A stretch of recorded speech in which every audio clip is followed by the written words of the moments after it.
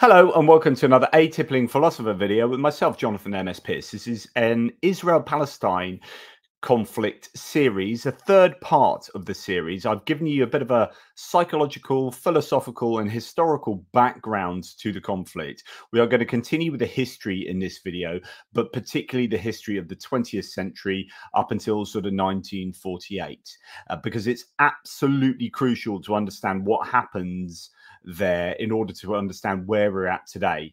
And for those of you who are big fans of the British, I'm sad to say that there's a good deal of involvement by the British. We've also got Russians, French, Italians, Americans, and obviously Palestinians and Jews. But the British are certainly have a heavy hand in what took place. So let's now pop to the Wikipedia page for the Ottoman Empire. It's just a quick synopsis as to what we are dealing with. So that's where we left it last time. The Ottoman Empire, or the Turkish Empire, controlled much of Southeast Europe, West Asia, North Africa between the 14th and 20th centuries. We can get an understanding of geographically and historically where they were at. So in the 1480s, it was predominantly centered around Greece and Turkey and pushing into Eastern Europe. Then in 1566, you can see there was a great expansion coming down to parts of the Arabian Peninsula, North Africa, and spreading a little bit eastwards as well towards Persia. And that was, I guess, the largest extent of the empire. Maybe here, no, it could be in the 1680s here, where you had sort of vassal states of the Ottoman Empire as well. And then into 1739, a little bit of reduction in the Eastern European area. And then 1914, as we approach the dissolution of the Ottoman Empire and its eventual sort of carving up. It was carved up after the First World War by the still imperialistic nations, I guess, intentions of still holding on to ideas of the Empire of Britain and France, particularly. But as you can see there, Palestine, the Palestinian region here, is firmly in the green, and we're going to be dealing a lot with that area. Talking of the First World War, it's interesting to note that actually in the lead up to the First World War, so from 1908, where the Turks themselves came to power within the Ottoman Empire, you had this nationalism that came to the fore, Turkish nationalism and an Arab nationalism that is really important to understand.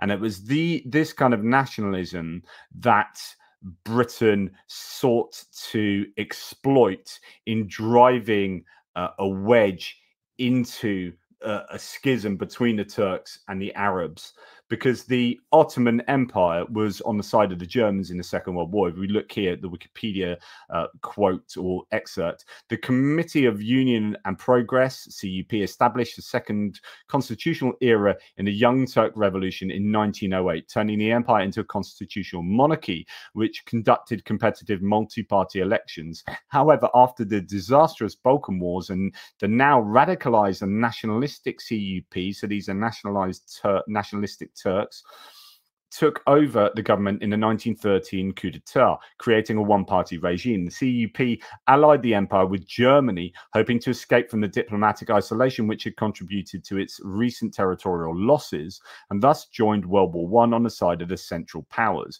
While the empire was able to largely hold its own during the conflict, it was struggling with internal dissent, especially with the Arab revolt in its Arabian holdings. During this time, the Ottoman government engaged in genocide against the Armenians, Assyrians, and Greeks.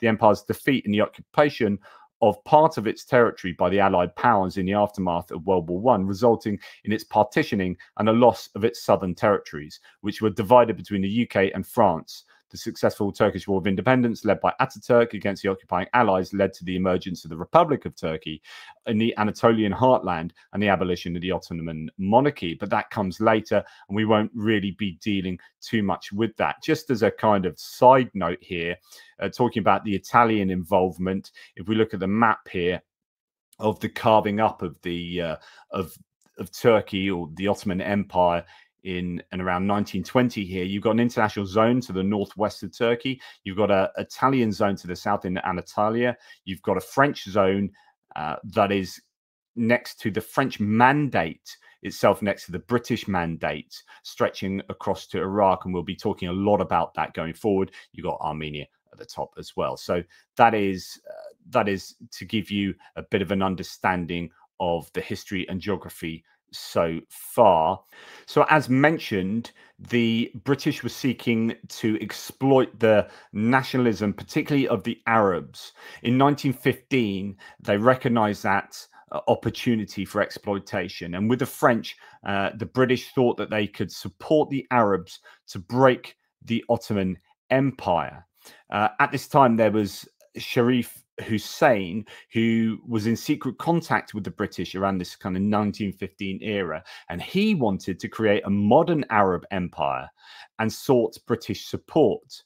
So at the same time as the British were starting to do deals with Sharif Hussein, they were also sorting out this agreement with the French that came to be known as the Sykes-Picot Agreement. Britain knew that they needed to have the French involved in carving up the Middle East.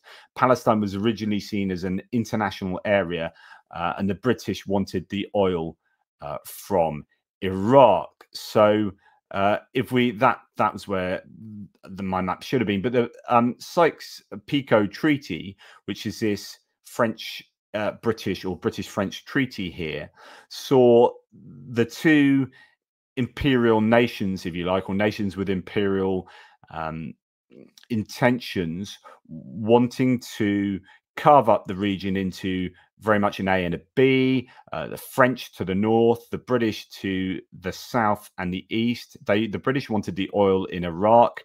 The French had an interest in Syria and to the north, with Palestine, that area in yellow, and Haifa, Palestine remaining an international zone there. But of course, that doesn't track particularly well with what the British had been saying to entities and movers in the area and in history. So just to let you know that Sharif Hussein was a Hashemite.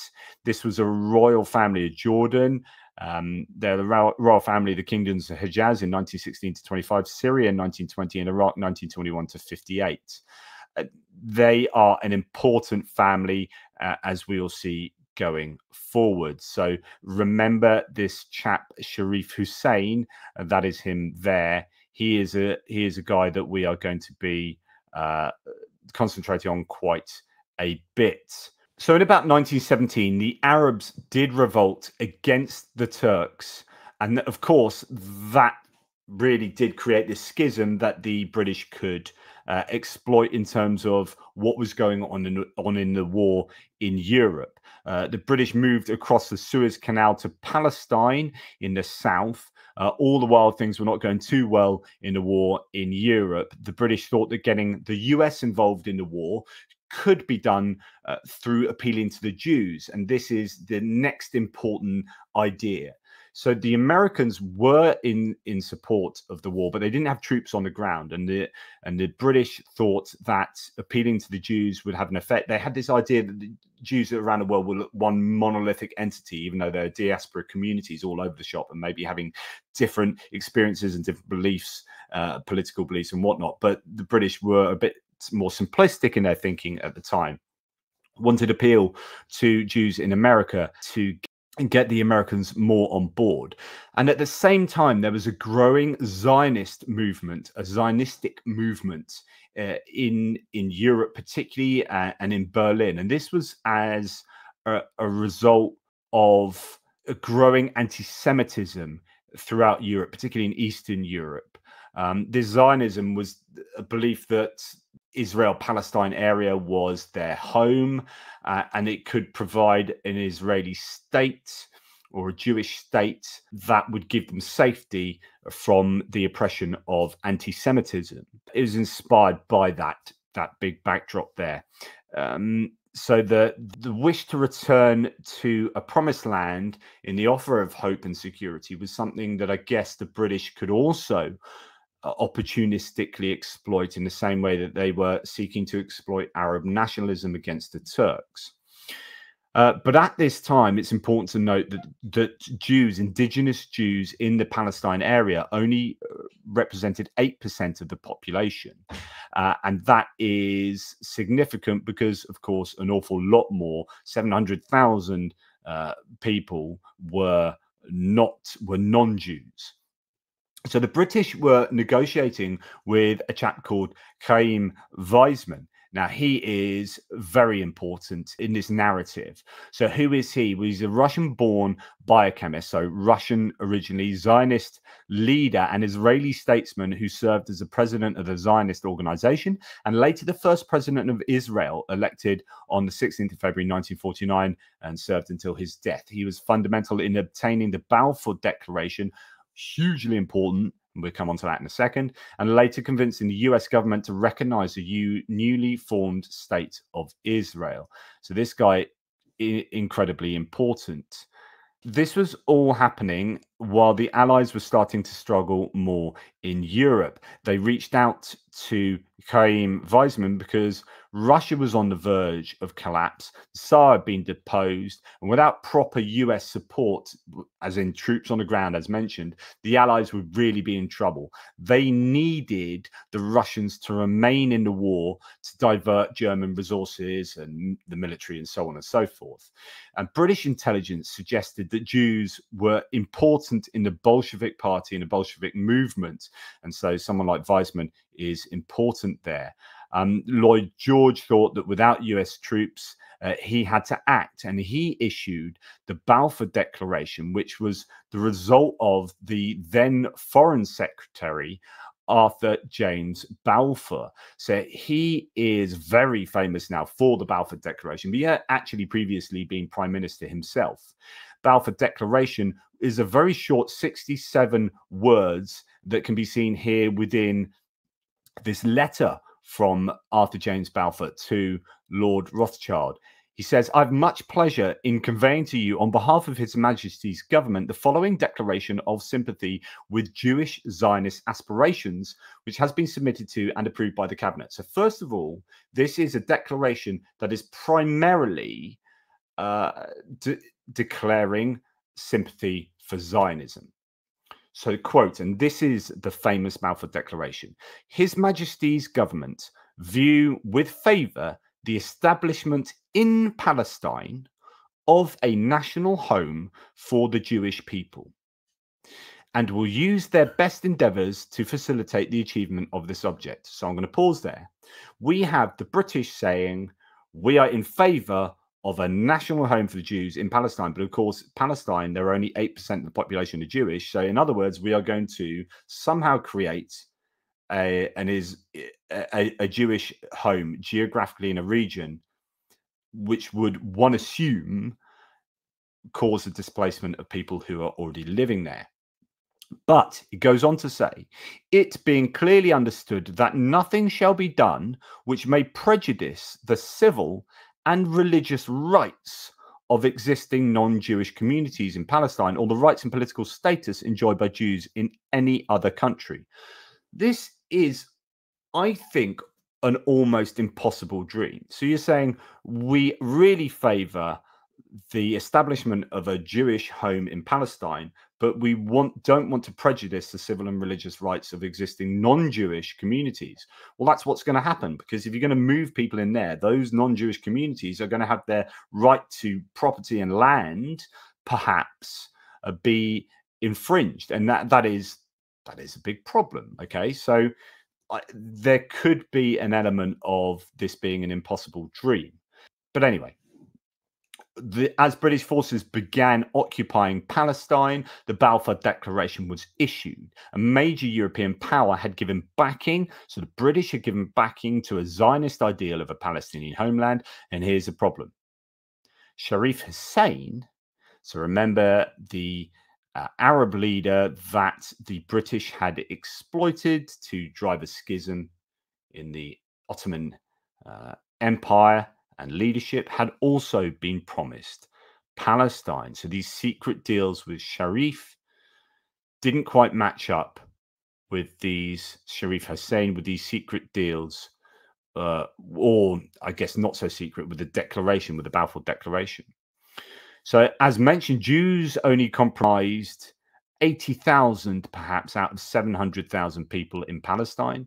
But even then, it was beginning to be identified in the West as Jewish land. And the indigenous inhabitants were being referred to as non-Jewish inhabitants. So it's almost as Jewishness is the default there, and that other people are just non-Jewish inhabitants. They're the majority, but they're seen in light of their Jewishness or non-Jewishness. Do you see what I mean?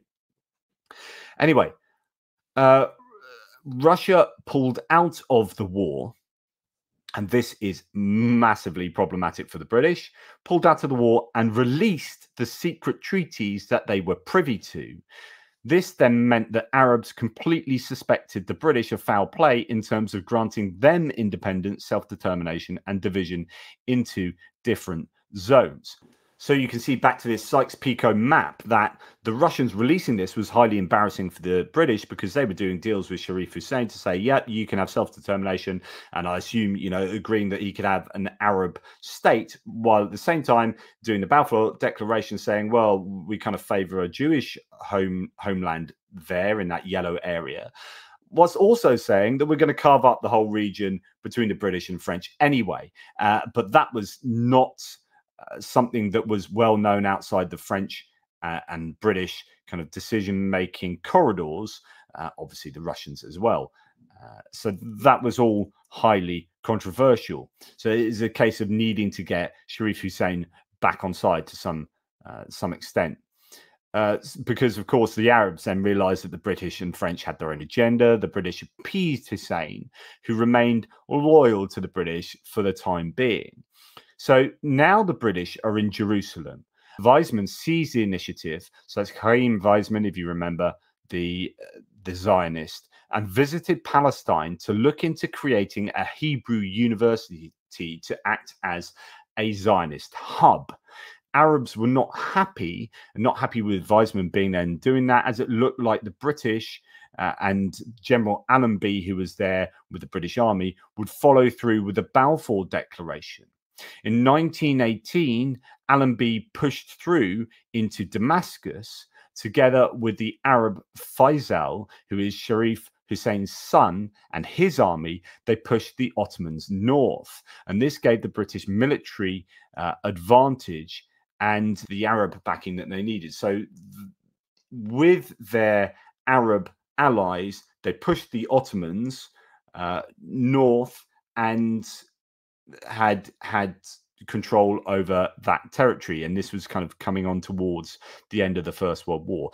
But another problem maybe for Sharif Hussein, or for his son Faisal, is that instead of Faisal becoming ruler of Syria, as I think he was expecting, the British were going to give Syria to France, as you can see by the Sykes-Picot map there. So what happened is they gave governorship to Faisal, which wasn't quite what he wanted, but he set about planning to turn it into an Arab state, and this is the end of World War I. So rather than carving up the world for the old empires of France and Britain, which is what they wanted to do, as you can see from the map here in the Sykes-Picot Agreement, when we started coming towards the Versailles peace agreements, Woodrow Wilson, the US president, was much more for self-determination. You can imagine he's come off the back of, you know, America flourishing after being under the shackles of British rule and the British Empire. So he's not for these imperial powers going around the world and carving up the world for their own agendas. He's much more for self-determination and liberation. You know, the Habsburgs and the Ottomans. But the problem is that wasn't quite in accord with what some of the European leaders and countries wanted. Britain had made pledges by this time pretty much to the Arabs, the Jews, the French, the Russians, and then during the Versailles discussions, Faisal came along and he was pleading for Arab statehood.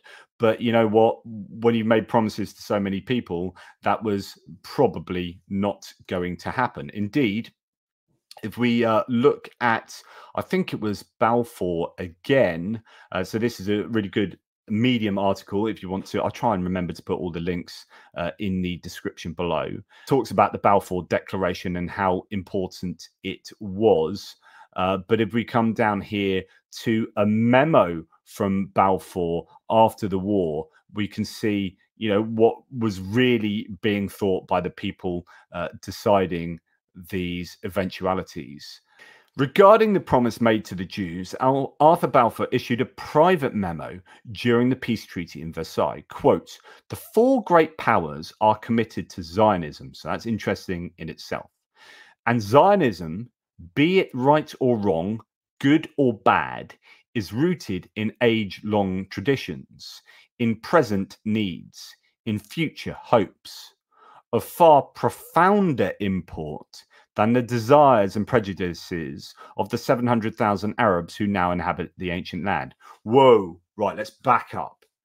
This is a massive prejudice by Balfour towards Jews over Muslims and anyone else living in the area. So he's saying that it doesn't matter what you morally think about Zionism, it's traditional and much more important in the people's desires and prejudices than the Arabs. That seems pretty unjustified and quite problematic. In short, so far as Palestine is concerned, the powers have made no statement of fact which is not admittedly wrong, and no declaration of policy which, at least in a letter, they have not always intended to violate. Holy cow. In other words, we're basically going to violate, that's how I understand it, all these sort of declarations of policy. It's going to be this is inviting the whole situation to be a right hot mess. Goodness me. The Versailles Peace Conference ended in 1919, and it declared that such territories should be administered by mandates. In other words, Britain and France could rule the Arab territories. Britain handed over power to the French of Syria, but Faisal was proclaimed king by the Syrian National Congress, and he fled to Palestine. So that is an important development. Let's go and try and see this on a map. So we have Syria in this general area up here. He was governor of Syria, and then the Syrian National Congress made Faisal king, and the French didn't like that, and he fled. The whole region had been divided into two imperial mandates, and peoples there had not been allowed self-determination, which would have been the ideal of Woodrow Wilson, but also the ideal of the people there themselves. So this was, in effect, the manifestation of the Sykes-Picot Agreement. The Ottoman Greater Syria became the French mandate for Lebanon and Syria, and Transjordan and Palestine became the British mandate. There was also the oil-rich Iraq that was given to Britain in the east. This is essentially what it looked like.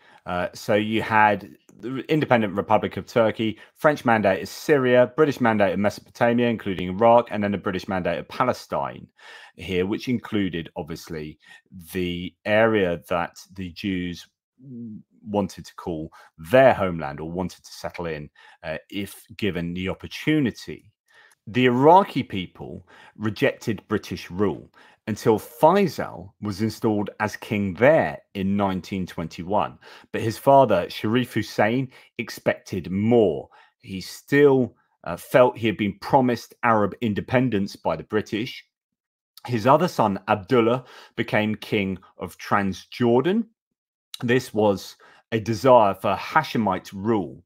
And of course, the Hashemites were the royal family of Jordan, and they wanted this Hashemite, or Sharif Hussein wanted this Hashemite rule across the region in charge of an Arab state. His rival Ibn Saud conquered the whole of Arabia, however, ridding that area of Hashemites, and that was a real thorn in the side of Sharif Hussein. So this chap, Ibn Saud, he was an Arab political and religious leader who founded Saudi Arabia. As king, he presided over the discovery of petroleum in Saudi Arabia in 1938 and the beginning of large-scale oil production after World War II. So an important historical figure for sure. In 1920, the British administered Jerusalem without intending to devolve power. Three religions existed there. You had Muslims in the majority, you had Christians, and then the smallest community were the Jews themselves. The Balfour Declaration, however, was incorporated into the Versailles mandate. So the peace agreement of Versailles codified, if you like, the Balfour Declaration. And this opened the door for European Jewish immigration. I think that's super important. You start seeing more and more Jewish people, not indigenous Jews, but diaspora Jews, European Jews, returning, or as they saw it, returning to their homeland. Of course, that's not how other people in the area would have seen it. Avi Shleim, the professor of international relations at Oxford, saw it this way, and I think this is an absolutely brilliant quote. The Arabs had a strong case, but very poor advocates. The Zionists had a case.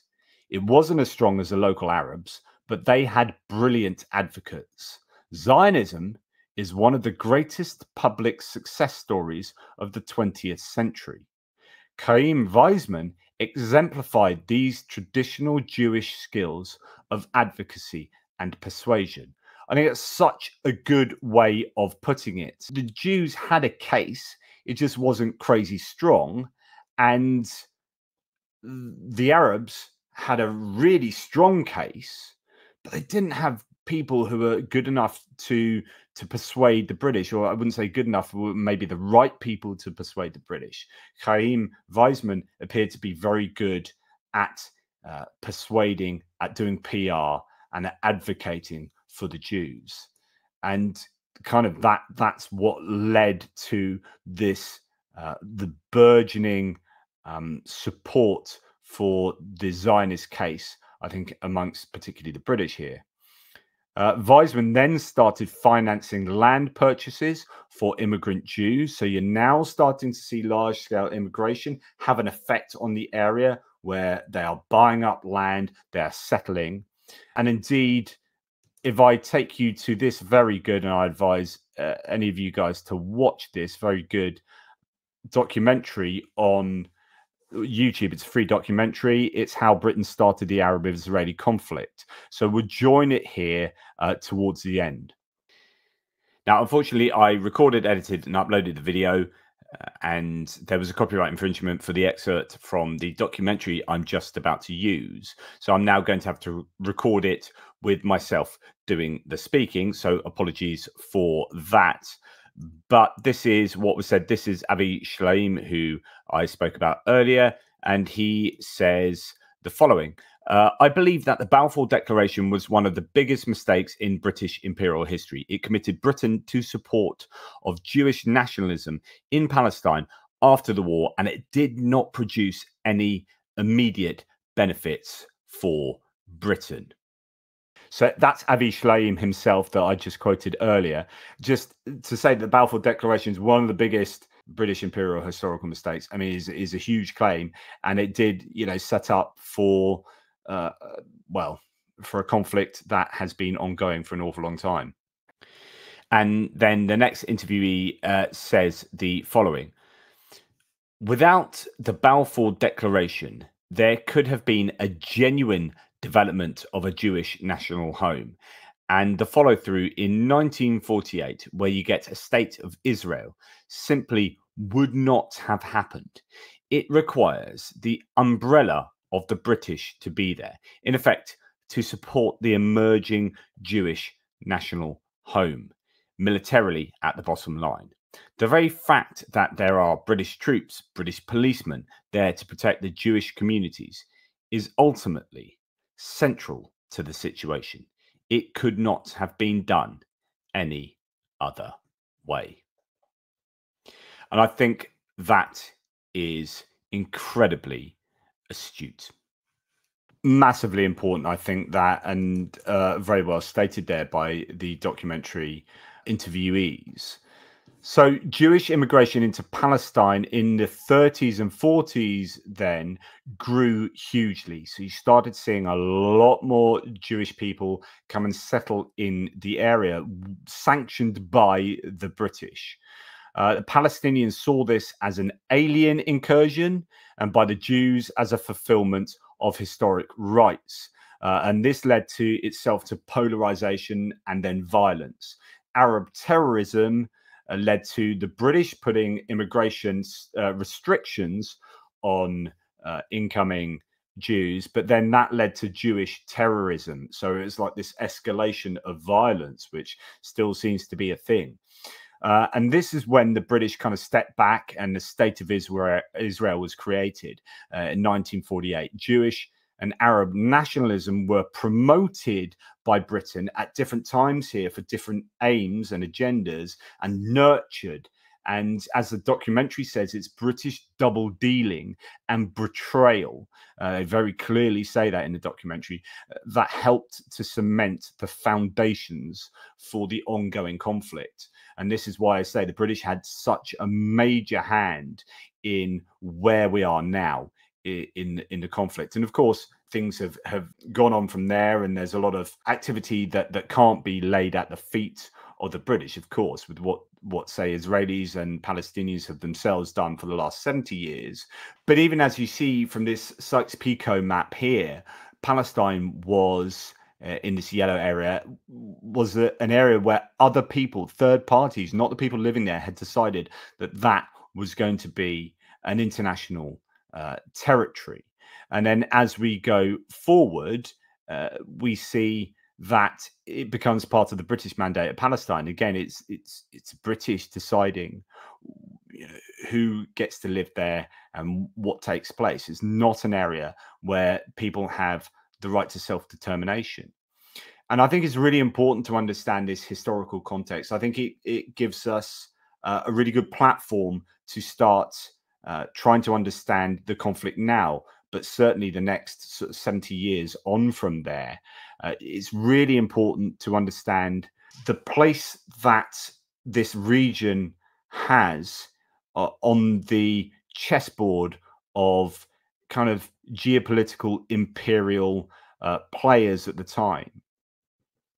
It is a place that has been, and a time, I guess, that has been forged in the furnaces of British and French imperialism. And I think it's important that we understand that, because if you don't understand that, then I don't think you get a fair grasp of why people have grievances and what's going on and what has taken place there in the last 70 years or so. So anyway, hopefully that was of use. Please let me know. I'm not a historical expert, right? So let me know if I've made any erroneous claims in the threads below. Remember, this is a really divisive subject, so try to be respectful in the comments. That includes comments to me, if you can. If you think I've really misspoken, I'm happy to be shown to be wrong. But this is a conflict that people have polarized very much, and as I say, it's very divisive, and it's very easy to get embroiled in very vindictive arguments full of invective. And we need to kind of take a step away and say, right, I'm really trying to understand this region and understand this conflict. And hopefully this helps to do that. Anyway, thanks so much for watching. Please take care and speak soon.